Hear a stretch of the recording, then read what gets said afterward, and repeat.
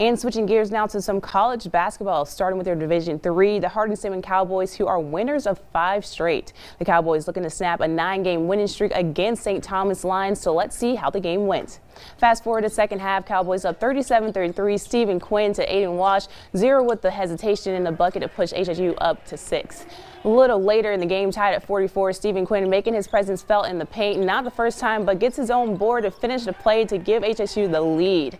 And then under 10 to go in the game, once again tied. Quinn back to work, 1 for good, and 20 points on the night. Cowboys up 48-46. About 5 to go now. HSU starting to pull away. Will Bozarchek with the baseline jumper. He was good for a 21-point high tonight. Later on, the Cowboys tradition sharing a carrying Travion Howell 1-3 the hard way, giving the Cowboys a 9-point advantage.